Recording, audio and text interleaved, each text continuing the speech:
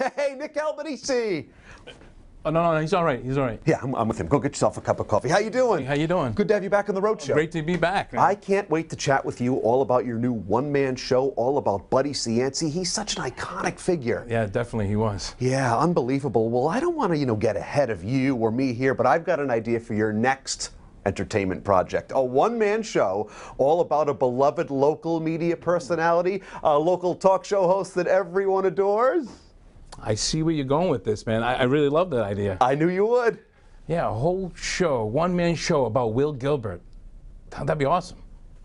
No, it's, I thought maybe it would, Right. just... We're done here. Okay, yeah, let's have a good show. Yeah. Love that idea. Live from WPRI 12, this is The Rhode Show. Good morning, everybody, and welcome to the Rhode Show. Yes, the big news. Rhode Show's got the big winner. The best of Rhode Island came today, so that's fantastic. And we've been seeing a lot of our friends posting similar photos on their social media pages that they are a winner. And what I like is that you don't know exactly what you've won until you attend the event. Until you attend, yeah. So, and I remember we went last year was a great party. A lot of times they did it at PPAC. Last year they had it open space. They had it at the zoo. It was They're going to do it again this year. And that's where they're going to do it again this year. So the envelope came this morning. We had a big ceremony. Work with me, Brendan. Oh, yeah, it was huge. We had a big ceremony, opening of the envelope, and there it was. Yeah, so it was nice. So thanks to all the folks over there at Rhode Island Monthly. At Rhode Island Monthly for that. Yeah, we're ready to party. Party it up. Party it up. Party with the elephants. Yes, absolutely. So it was a great weekend for everybody. So hopefully the weather was nice if you were able to get to the beach and do stuff. Or I went to Monster Jam. Well, look at you. Look at you at Monster Jam. Okay, let me, first of all, going with a 2-year-old is awesome. Right.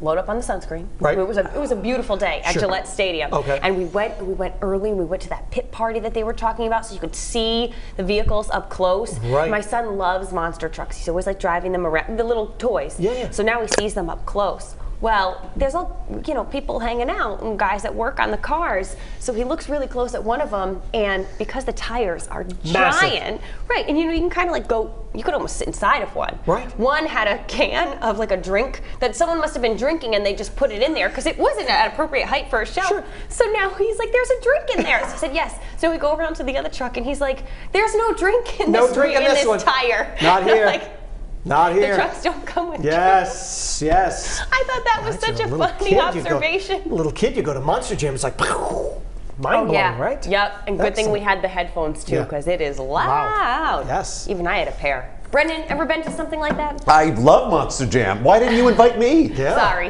next time, next year. You could have taken your son and me, two little kids. Well, you're probably wondering, guys, even if you're not, just play along, why I am San's sport jacket. Yeah, I was wondering. Okay, and why no. is that? Yes, thank you, Will, for playing along. So a little later in today's show in The Buzz, we're going to be talking about forgetfulness, very common theme.